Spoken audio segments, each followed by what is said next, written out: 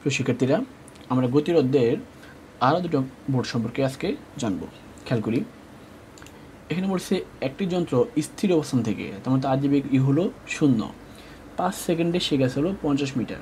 ওকে, প্রশ্ন করছে 15 সেকেন্ড পর ওর বেগ কত হবে। তো 15 সেকেন্ড পর বেগ বের করার জন্য আমার সূত্র হলো বি সমান সমান ইউ প্লাস এটি। তোমার এখানে এ তো দেওয়া নেই, বর্ষের ত্বরণ বা ত্বরণ তো দেওয়া নাই, তাই না? বাট এখানে কী দেওয়া আছে? ইউ দেওয়া আছে, টি দেওয়া আছে এবং এইচ দেওয়া আছে। তো আমার লাগবে হলো এ। তো সূত্র আমি কি ইউজ করবো? এস সমান সমান ইউটি প্লাস হাফ এর স্কোয়ার, এখানে সমান সমানটা উল্টাই হয়ে গেছে। যাই হোক, তো আমার লাগবে হলো কি এ লাগবে, যেহেতু ইউ তো শূন্য, এটা বাদ দিয়ে দিই, আমি পুরোটা পেশে নিয়ে আসি, এফ টু পেশে নিয়ে যাই, বাস আমি এখনগুলো মানগুলো বসিয়ে দিলে এ পেলাম কত 4 মিটার পার সেকেন্ড স্কোয়ার।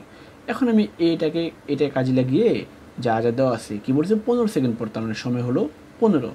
আর যেহেতু আদিবেগ শূন্য, বি কত আমরা জানি, বি সমান সমান ইউ প্লাস এটি। অতএব মান বসিয়ে দিলে পাই হলো 60 মিটার পার সেকেন্ড। তার মানে 15 সেকেন্ড পর যন্ত্রটির শেষ বেগ হবে 60 মিটার পার সেকেন্ড। খুবই সিম্পল একটা জিনিস, তাই না? আমার বলছে বেগ কত হবে, ত্বরণ দেওয়া নেই, তো আমি ত্বরণ বের করলাম, দেন ওই ত্বরণ ইউজ করে আমি শেষ বেগ বের করলাম। এটাকে বলছি কি, বলছে পরবর্তী 30 মিটার যেতে তার কত সময় লাগবে। এখন খেয়াল করি, সে প্রথম গেছিলো কত 50 মিটার, এটা গেছিলো 5 সেকেন্ডে। তোমরা যদি এখানে 30 যোগ করি, মোট কত 80 মিটার যেতে কত সময় লাগছে বের করতে পারি। তো 50 মিটার যেতে সময় লাগে 5 সেকেন্ড, তো 80 মিটার যেতে কত সেকেন্ড লাগে বের করলে ওটা বিয়োগ করে দিলে আমি পেয়ে যাব যে 30 মিটার যেতে কত সময় লাগছে, তাই না? খুবই সিম্পল।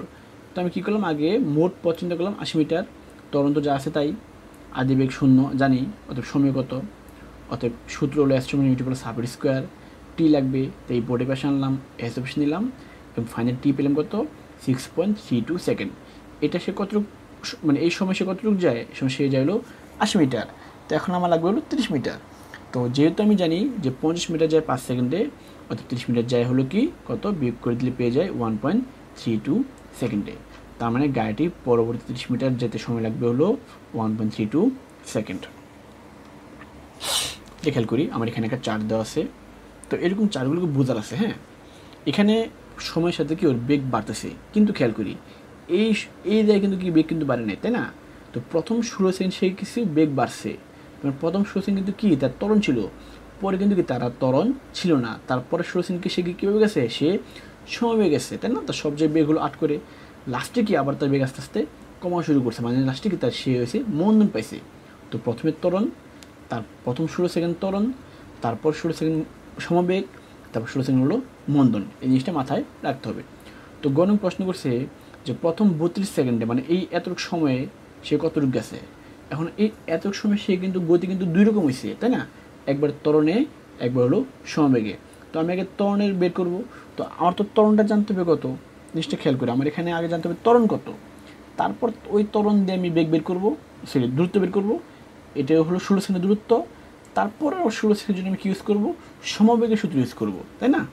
তো আমি আগে প্রথমে এত ত্বরণ বের করি, আদিবেগ 0, শেষ বেগ হলো 8, তাই না? যেহেতু আমি এত চিন্তা করতেছি, আদিবেগ 0, শেষ বেগ 8, সময় হলো 16 সেকেন্ড। তো ত্বরণ পেয়ে গেলাম কত 0.5 মিটার পার সেকেন্ড স্কোয়ার। এখন আমি দেখবো যে এই অংশ ত্বরণে কত দূর যায়। তো দেখলাম কি, যদি আমার ত্বরণ হয় 0.5 মিটার পার সেকেন্ড, তাহলে 16 সেকেন্ডে সে যায় হলো 64 মিটার। ওকে, এখন দেখতে হবে বাকি যে 16 সেকেন্ড গেছে সমবেগে, ওটাটুকু সে কতটুকু গেছে। তো আমরা আমরা দেওয়া আছে 8, তাই না? অতএব আমার এস টি হলো 16 সেকেন্ড, অতএব দ্বিতীয় 16 সেকেন্ডে কতটুকু গেছে সেটা বের করবো।